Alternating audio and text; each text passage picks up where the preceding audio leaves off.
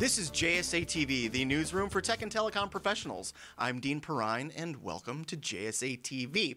We are coming at you on location from ITW 2017, and I am here with my friend, Mr. Mike Jonas. And I call you friend only because we've done this a couple of times before. Once or twice. Yes, Mike and because you have a longer title, I'm going to go ahead and read it. Mike is the President of Global Customer Operations for LightRiver. Mike, thanks for being with us today. We appreciate it. My pleasure. Good to see you again. Outstanding. Good to see you as well. And so why don't you, let's start with the really good stuff. Why don't you tell our, you've been very busy already in 2017. Oh my. Lots going on there. Why don't you tell our viewers a little bit about that?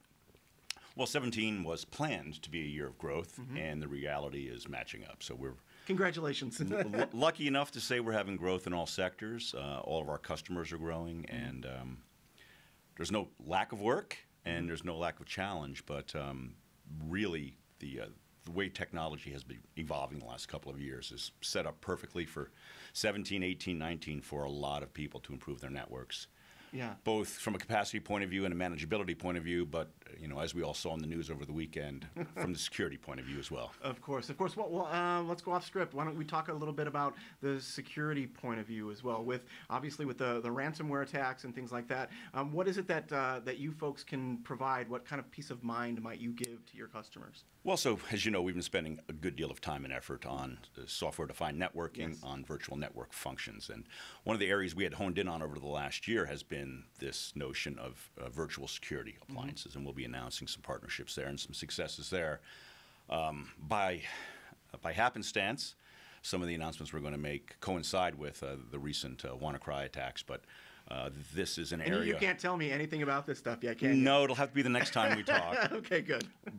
But it's a real issue, and to LightRiver, the virtual application that aligns most strongly with our brand, which is quality, which is resiliency, which is predictability, is that of security. So if we're going to spend a lot of time working on virtual applications, virtual features that our clients can benefit from, we decided to start on security. Good call, good call. Let's talk about partnerships a little bit, and I'm going to read this. You are recently collaborating with the Telecom Infra project, yes. With the likes of Facebook and some others. Why don't you tell our viewers a little bit about that partnership? Well, you bet. I mean, the growth in capacity needs on the planet is something that's been difficult to even measure, let alone predict. And so we have been pushing the envelope on what is possible with traditional orthodoxy and how do you build a network, how do you design a network, how do you run a network. And Facebook and others have decided to embark on an effort to look at something outside the traditional orthodoxy. What is it we can do differently? How can we do something differently? Can we disaggregate these networks? Can we make parts of the network easier? Can we bring more people into optical networking such that we can broaden the base of what's possible? And LightRiver has 20 years as a vendor-neutral integrator. We have a little bit of background in trying to get different products to work together and trying to make them simpler to run, and in trying to ease the transition for our clients from a legacy technology to a next generation. So we're thrilled to be part of it, and we are looking at as many ways as we can to make it easier to put wireless and optical networking and higher capacity in the hands of more people in a broader footprint.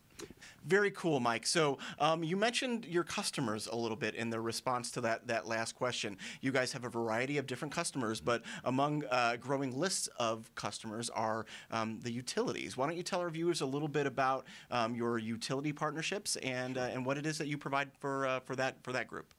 Well, our customer base has one thing in common, and that is that they need high resiliency, highly secure, highly predictable networks. We started the company 20 years ago building those networks for utilities.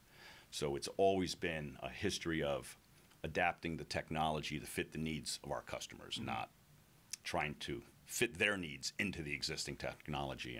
And so utilities have been an area where we have historically designed, developed, and deployed the best in technology for their particular needs. I mean, that's a sector where subject matter expertise and credibility are paramount. And so, because of our long commitment and long history of success in that sector, we've been fortunate enough to participate in multiple technology shifts over the years. And another one of those is going on right now. So more capacity. They are adopting DWDM in a big way. They are adopting Ethernet in a big way. They are looking at some of the virtual network functions. And believe it or not, they're a lot more forward-thinking on some of the software-defined network applications than you might think. Huh. Outstanding. Okay, so you're actually providing segues better for me, better than I could possibly for myself. We were talking about the future just a second ago. Let's get the crystal ball out, and I want you to tell our viewers a little bit about what they might expect to see from you folks, say, over the next year or two. Yeah, you bet. So we have been investing heavily in software relationships and software development and in identifying those amongst the hundreds of possible applications, those that are going to benefit our customers most. And you're going to begin seeing evidence of success in partnerships, evidence of success in deployments, and some real-world, readily available opportunity for transport orchestration that'll be deliverable later this year. Oh, very cool. These are all ways to help our customers get the most out of the networks they have. We have high capacity, we have more fiber than ever, we have more bandwidth available than ever, but you've got to optimize that. You just can't keep throwing money at it, and we believe that, and we're helping our customers to understand that, and we'll be sharing with you some of the successes they had as the year goes on. I'm looking forward to hearing more about it. Well, let's do this again, okay? We'll do it. We'll see you soon. Mike, thank you very much for being with us today. We appreciate it. Good to see you, Dan. You got it. You got it. And thank you, viewers, for watching JSA TV. We will see you soon.